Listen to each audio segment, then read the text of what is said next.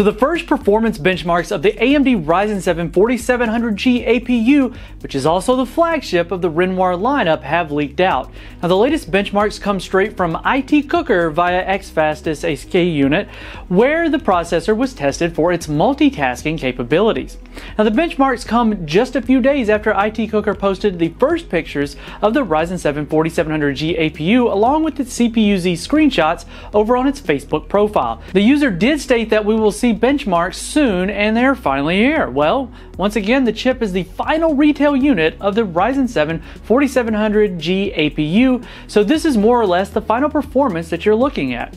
Now the CPU screenshot he provided also shows the Ryzen 7 4700G is based on the 7nm Zen 2 core architecture. It features 8 cores, 16 threads, 4 MB of L2 and 8 MB of L3 cache for a total of 12 MB of cache. This is definitely lower than the 32 MB of L3 cache with the 8-core Ryzen 7 3800X, but due to its monolithic nature of the chip, which relies on a single package rather than the chiplet design, making the Ryzen 3000 Matisse series desktop processors. Now another thing to note is that it is much more than the previous generation Ryzen 5 3400G, so that's definitely a good thing to see. The CPU features a base clock of 3.6 GHz and a boost clock of 4.45 GHz, which matches the earlier specifications leak. The CPU operates with a 65 watt TDP and is compatible with the AM4 socket. The graphics side features an enhanced 7nm Vega GPU, which comes with 8 CUs for 512 cores. It's clocked at 2100 MHz on the GPU side, which makes it one of the fastest clocked integrated graphics chip.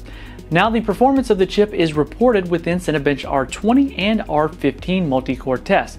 The platforms used was the ASRock B550 Taichi with 16 GB of DDR4 memory. In Cinebench R20, the CPU scores 5,102 points, while in Cinebench R15, the CPU scores 2,168 points.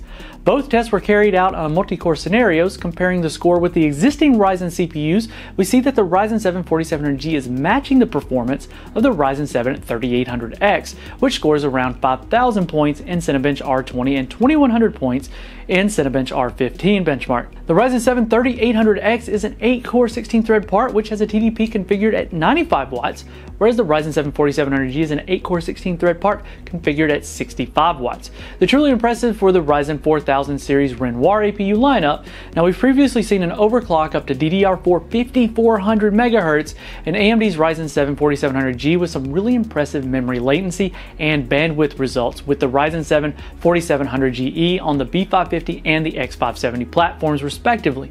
The AMD Ryzen 4000 Renoir desktop APUs are planned for launch in the coming month, so we're definitely going to hear more about this in the coming weeks when AMD will also introduce its Ryzen 3000 XT Matisse refresh desktop CPUs.